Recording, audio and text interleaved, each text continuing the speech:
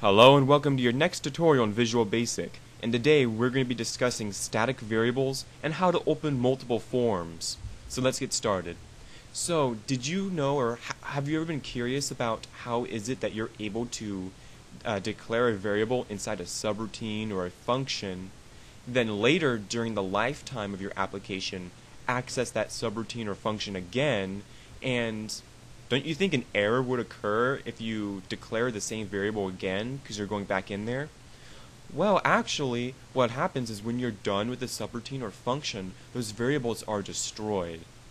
Which also means when you reaccess those functions or variables, or those functions or subroutines, you have to recreate those variables. So I'll give you an example of how this might be bad. So I'll set z as a double, and I'll initialize it as 0. And let's create a message box. And inside it, let's print z.toString. So as you could have guessed, this first dialog box will always show 0 because we're making z 0 here. And, I don't know, output for the title. And then message box buttons.ok. Now we want to mess with z a little bit, right? We want to change the value. So let's create a function. So private function, and let's call it change because we want to change the variable of z.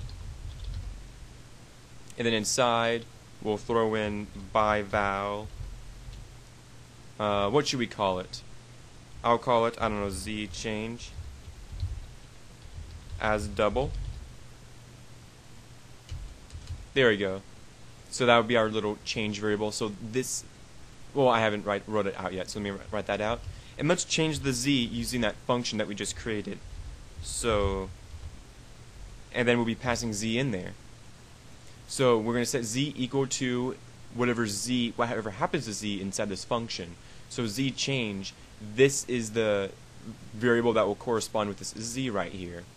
So what do we want to have happen? Let's create a variable in here and call it y and set it to a double. Let's throw in y plus equals 5. So every time you go in there, y will go up by 5. And let's return, and then inside these parentheses, z change, so that's whatever z is when we go in there, plus y. And then under this function, we want to have another message box. In fact, I think I can just copy and paste this. So if I click save, and then I run the application, there you go, I think I got everything in there. I click add, and 0 pops up, of course. It will always be 0. But then when we go into the function, we added 5, because we passed in the 0, so this is 0, and we created this variable called y, and we added 5 to it, so 0 plus 5 is 5, and then we returned 5, so this now equals 5, thus making z equal to 5. So when we printed z, it printed 5. If I click it again, it's still 5. It keeps starting over because this variable y here is destroyed every time we leave the function. Well, what if we want to retain the value during the lifetime of this application? Well, what you can do is make it a static variable, which basically means, so replace the dim with static, that the variable will remain during the life cycle of the application. So if I run this, I click add, we get the 0, then we get 5. If I click add again, still 0, but now it's 10. That's because it kept that 5 there, and then we added 5 more to it, so it was 5 plus 5 is 10. So if we do it again, and it keeps working, keeps adding 5 every time. So that's about it for static variables. They can be very helpful if you intend on changing values during the course of the application. So I can now get rid of this, and now we're going to learn how to create multiple forms. So how do you go about doing that? Well, it's actually pretty easy. What you do is, you see how it says form1.vb? This is our form right here. So how do you go about creating a new one? Well, what you can do is right click on your project right here, click add or highlight over add, and then you can throw in a new Windows form. So we'll click on that, And then you can choose what you want. Like the only other one that we know of would be a console. Where is the console anyways? Oh, I have no idea where it is. Well, we're just going to be using a Windows form. And let's click, oh yeah, what do we want to name it? I'm going to show you the short little word, like you know how I use BTN for button or LBL for label? For forms, just use FRM, and then whatever you want to call it. So I'll call it second. And there we go, here's our second form. You can click the view code if you wish to check out the form here. And this is the code, the design, and then you can go back to the form and design for your original form. So how do you open it? Well, first of all, let's, you know what, I'll just rename this one. I'll call it BTN Open. And then down here, whoops, there we go. I'll call it Open. And then I'll hit enter, and there we go, there's our changes. And we will want it to open this new form here. So how do we go about doing that? Well, let's double click this. Now notice how over here it says BTN Open now, because that's a different name. We have to create an instance of this new class. Now we're not going to be learning classes now, but it is a new class of this form. But you don't really need to worry about that now.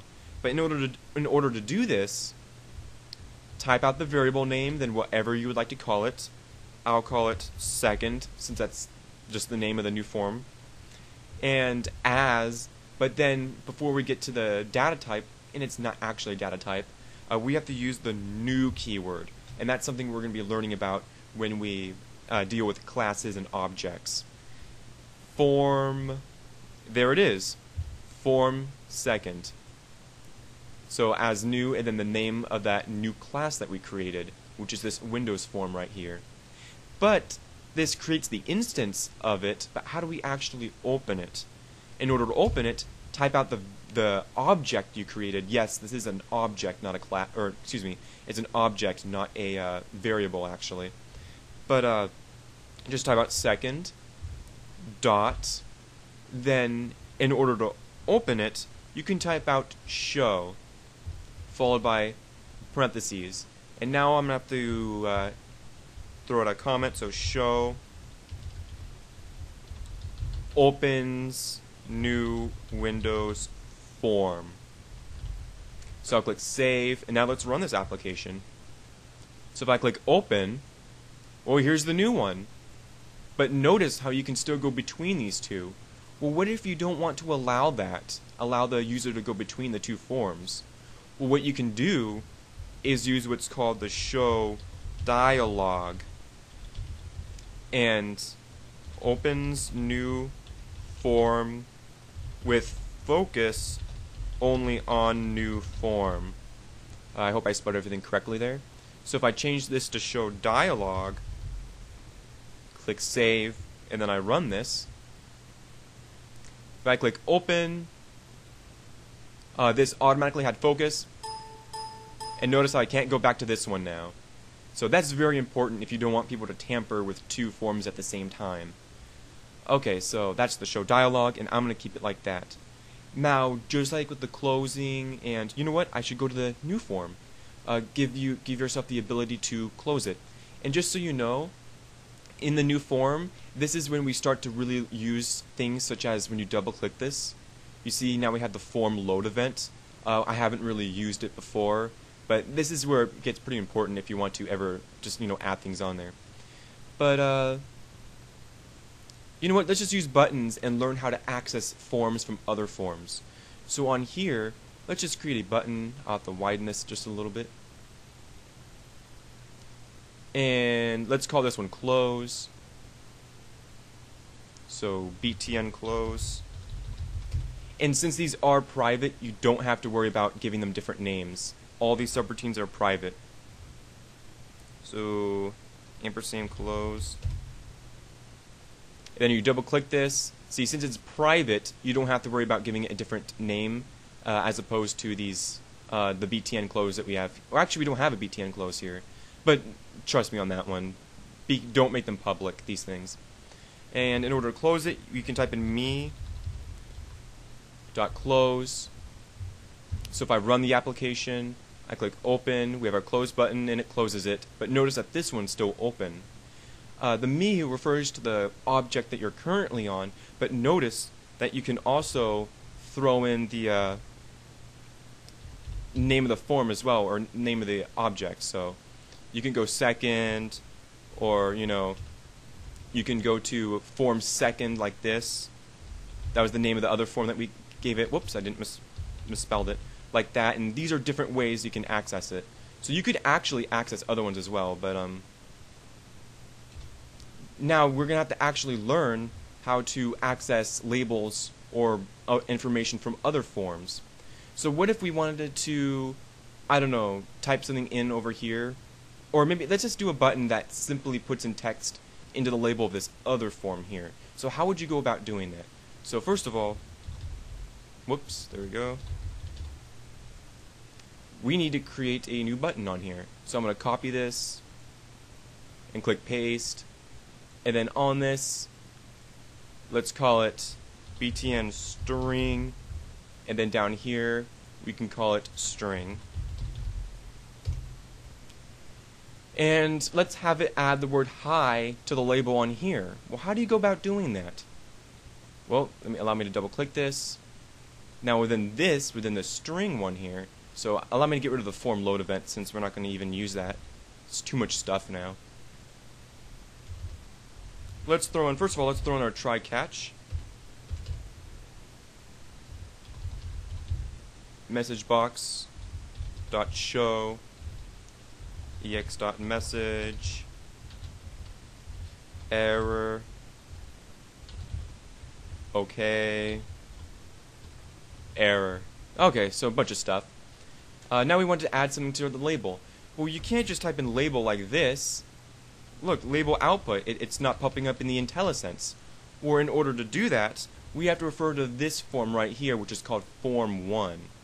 So just type in form 1, or whatever the name of the form is, dot label, and there it is. There's label.output followed by text. And we'll set it equal to hello, I don't know, brother form. I guess you could say they're brothers to each other. And I think that should work. So set it up there, click open, we got a new one, it's string, and look, it added text to the other form. And yeah, that's how you access form elements from, or how to, access form controls from another form, is you just throw out the form name first, followed by the control, and then whatever you would like to do to it. So that's about it for this tutorial, and just for a sneak peek, in the next tutorial, we're going to learn how to create a module, and basically what they are is it allows you to throw in, functions, procedures, subroutines, all in here that can be accessed by multiple forms, and it makes it very simple to access functions if you want multiple forms to be able to access them. So until then, I hope this tutorial was helpful for you, and I'll see you next time.